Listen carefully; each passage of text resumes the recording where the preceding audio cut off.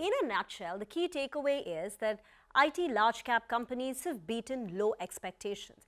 Expectations were running low due to seasonality, weak macros, the cut in discretionary spendings. But the companies actually did fairly well, despite it being a difficult quarter. All four IT companies have reported a beat compared to what the street was anticipating. HCL Tech leads the pack with a 6% top-line growth, aided by a large deal ramp-up and an acquisition. TCS reported a 1% revenue growth versus estimates of no growth. For Infy and Wipro, this quarter we've seen a revenue contraction, but not as much as what the street feared. The margin performance has also been strong. 3 out of the 4 companies have reported a margin beat: TCS, Wipro and HCL Tech. For TCS in particular, margins have expanded for the second consecutive quarter and coming in, improving by nearly 70 basis points on a quarter-on-quarter basis.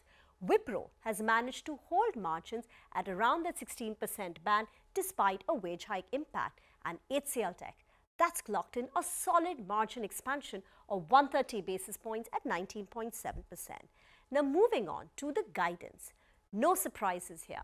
Both HCL Tech and Infosys have narrowed their full-year growth forecast, which means Infosys is now likely to end with about 1.5 to 2% revenue growth for the full year, while for HCL Tech, the upper end of the guidance band from 6% was brought down by 50 basis points, and the company is going to see a 5 to 5.5% revenue growth. The other noteworthy highlights include, and there are 4 key ones over here. 1, the deal wins have been steady.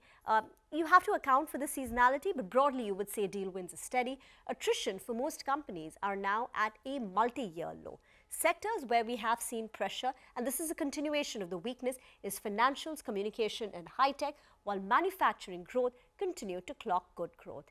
It's also been a good start to the year for most of the IT companies, with companies rallying anywhere between 5 to 10% since the beginning of 2024, taking their one-year rally to almost 45–50% for the likes of HCL Tech. But the question from here now is on valuation. So I'm going to leave you with the valuation table, and this is forward valuation, FY25 PE. Now here the most noteworthy thing is, after HCL Tech's outperformance in the last 1 year, its valuations are coming very close to that of Infosys. These are Kotak's estimates. So HCL Tech is at 24 times forward multiple, while Infy is at 25 times forward multiple, and these companies are likely to report an EPS growth of about 10 to 11%.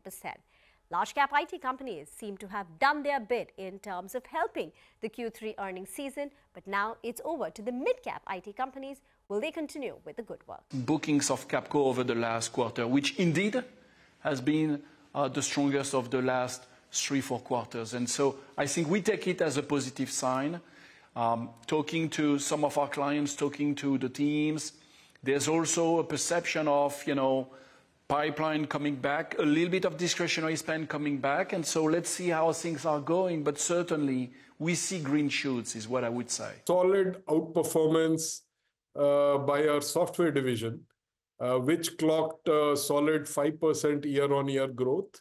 On a sequential basis, it appears as a 32% growth, but that's the seasonality, and 5% year-on-year is the right way to look at it, and that itself is a good number. The second one was, the mega deal that we had announced in the previous quarter, 10th of August to be precise, and that deal ramped up on schedule from 1st of November and therefore contributed 2 months in this December quarter.